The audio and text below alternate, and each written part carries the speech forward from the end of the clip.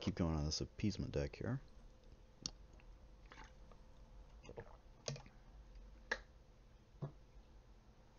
Haven't made any edits to it just yet. The sun has risen once again. Alright, well I found appeasement. Do I keep ritual or phantom grasp then? I think I do. Well, I'm actually against another Ra, so maybe I don't. Maybe I do. I want late game value. That's late game value. Rich Tribute's not good unless I know I've got a god that I want. That's a pretty sick hand with appeasement starting. Of course, turn 1 Ra is lulls.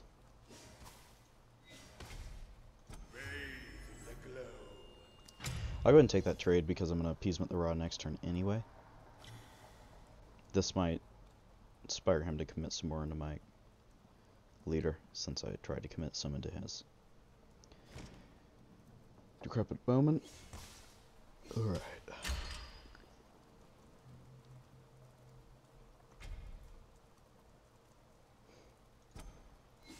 I'll do 1 damage to that. And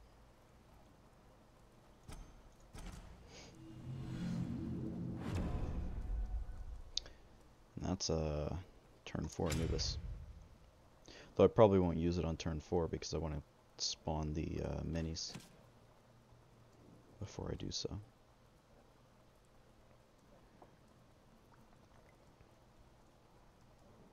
Turn 4 will likely either be BDK, probably would be BDK, because he doesn't really have a good way of removing it at this point. But he did line up very, very nicely, so I can't resist that. And does he have a way to kill it? Do I care? I don't care. That Anubis is not going to die the first time you kill it. It's going to come back to life.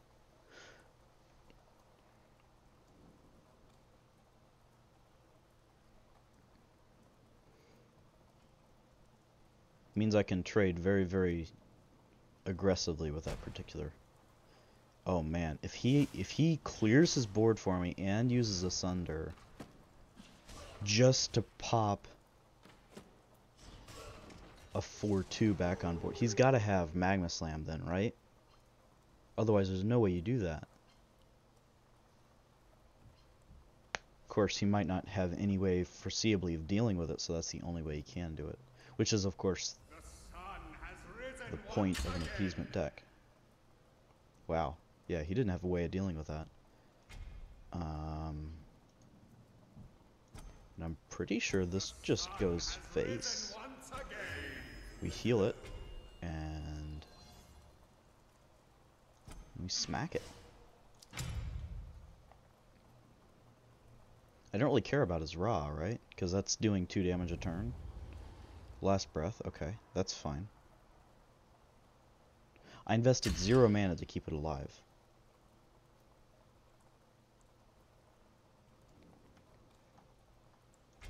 So you're moving up.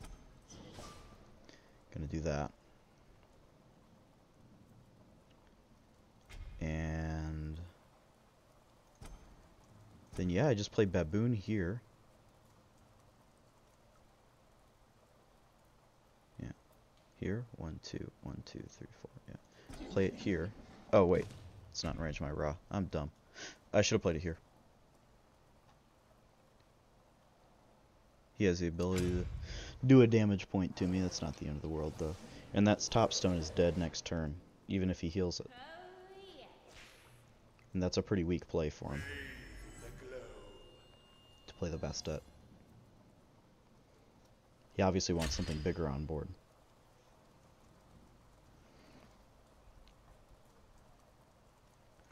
So, you move up and do that. You move up and do that. EDK is coming down, and Departed Warrior is coming down.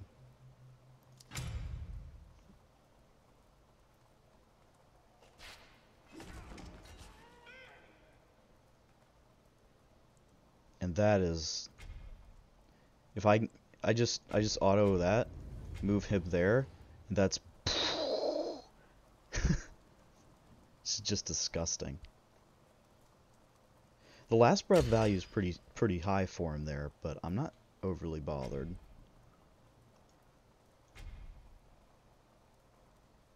Okay, well my baboon can't do anything else, so I'll make that trade with the baboon.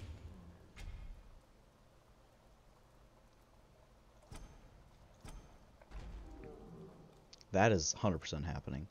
And now I think I ward Decrepit and Sobek, or I Sobek heal. I quite like Sobek heal.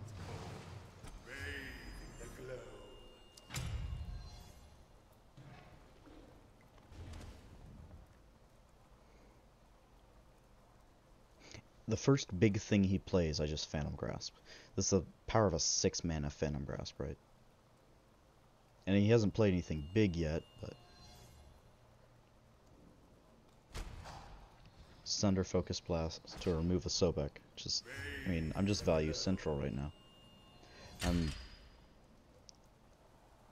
Ooh, I can ward? Yeah, greed is good. Hey, Appeasement. Nice to see you again. No point in really hitting one or the other here. He's more likely to heal the stone, right? So I hit the raw. I don't think it matters, because just get healed next turn anyway. So I'd rather... If one of them isn't healed, I'd rather have it be the stone.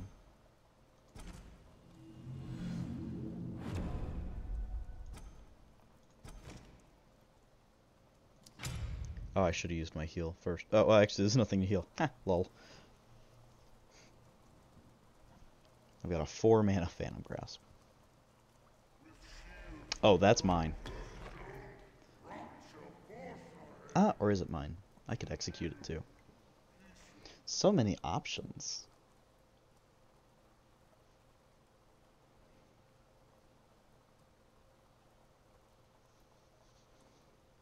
The fact that I've had Geb in my hand this entire time and still haven't played it kind of suggests to me that I should execute the Geb rather than Phantom's grasping it, because it's not been a priority for me.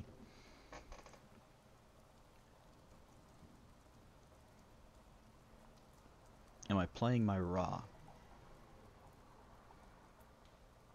I've got 10 mana.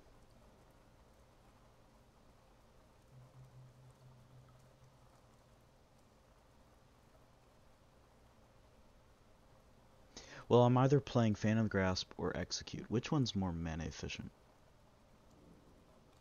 The Phantom Grasp, right? Because it's clunkier. It's also more of a board swing. And technically I don't have the board.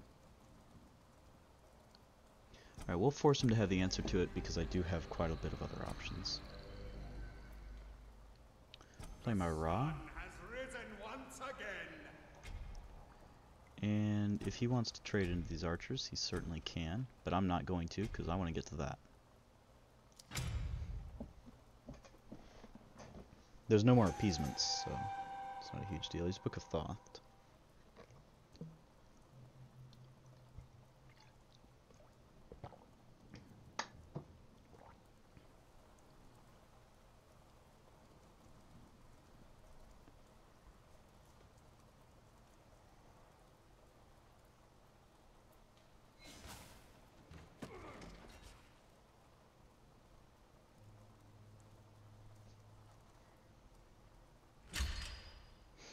Hello, Sobek, my old friend.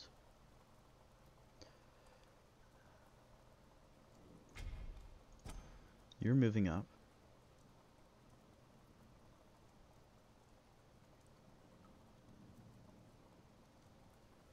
I won't be healing this turn, so let's try Rich. Oh, that's a great spawn spot. What did I get? Oh, I got a Sobek. Okay, that's fine. Not the end of the world. And then we're going to move you up.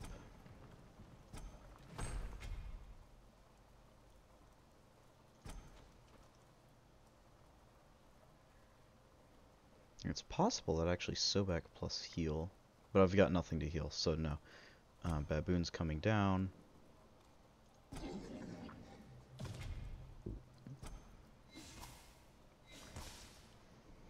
And thus is my turn.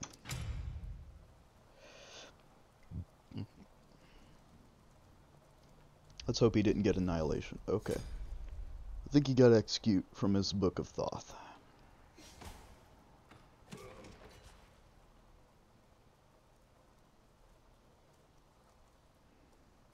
I didn't see which card that was that played.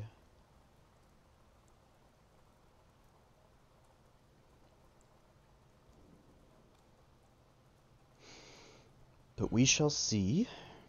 Meditation. Okay. He's got a suboptimal deck, definitely.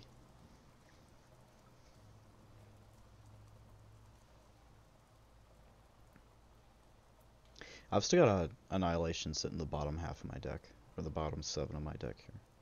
Some Magma Slam. Well, can't remove it.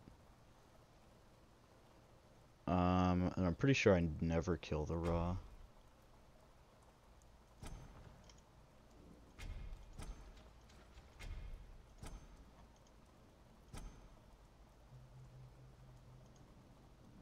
See where that spawns. Got another Sobek. Well, Sobek and then heal. Now, bug on Sobek. If you try to heal Sobek, he actually won't get buffed. So do I value 1 damage? How much is it worth? I think it's actually worth a lot because of the heal. So I'm going to heal me so that Sobek does more damage. Which then means next turn that this Sobek can either smack that for 5, or this can be a 3+2. And of course I've got a 4/6 in the back. In other words, Sobek's great. That's not a win condition for him. He can't pull anything out of Book of Thoth that would win in the game. So, GG, well played.